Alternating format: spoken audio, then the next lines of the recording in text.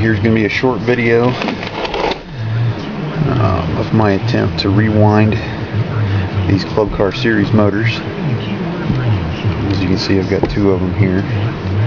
One of them I've already removed the field coils, and this one I'm getting ready to.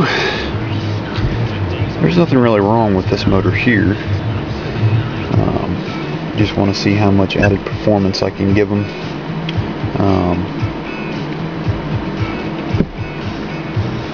By changing the amount of turns in the field. This one here, as you can see, I've had it pretty hot. And I think one of you had mentioned how easy it would be if I could remove the core to rewind it, which it would be quite a bit easier to rewind these coils if the core was out, but that would require me pressing out this and then hoping it stays together. And instead of trying to mess with that, I'll take the extra time and just try and rewind it inside the casing. But this motor here, let me see if I can find it. Where did I put the wire?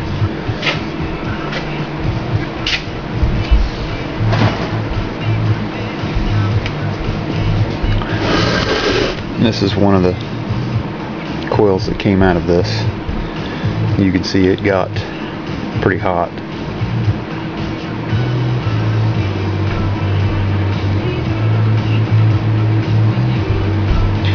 But 6 turns per core.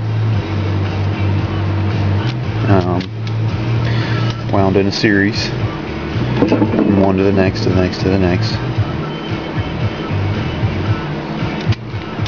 And from the S1 and S2 terminals in between of those.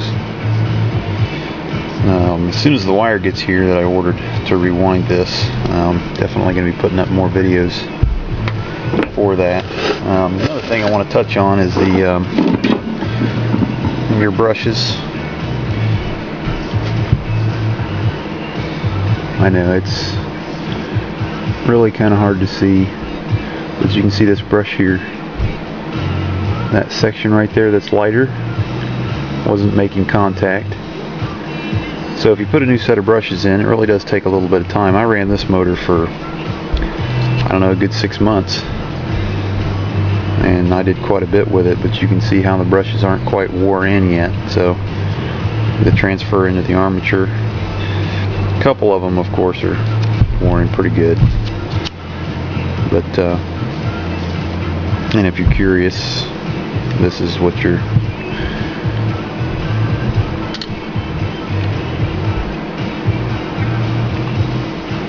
the whole assembly looks like inside, if you've never had a motor apart before. But on this rewind, I'm going to reuse the studs. You can see how I cut them off. Now I'm not going to try to tack weld them to this. I'm going to clean this end up, wrap the wire around, and solder them in real good. At least I'm hoping that'll hold. It should be pretty good. And as far as the armature from this motor here, it's right here. Nice and shiny and clean. Comb's in pretty good shape. It has been a little hot. There's some flaking of the coating on the wires, but it should be alright. I don't know if you can see it there,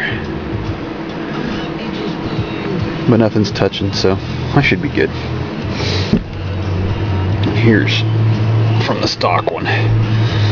It's been sitting for a while. And these guys are pretty heavy. Clean up the comb. Rewind that one. But I think what I'm going to do is rewind this one for speed with less turns. And wind this guy for torque with more turns. So you can see the windings are still in there. 6 turns per core. And I'll do 7, possibly 8, depending on how hard this wire is, to wind inside of there. But yeah,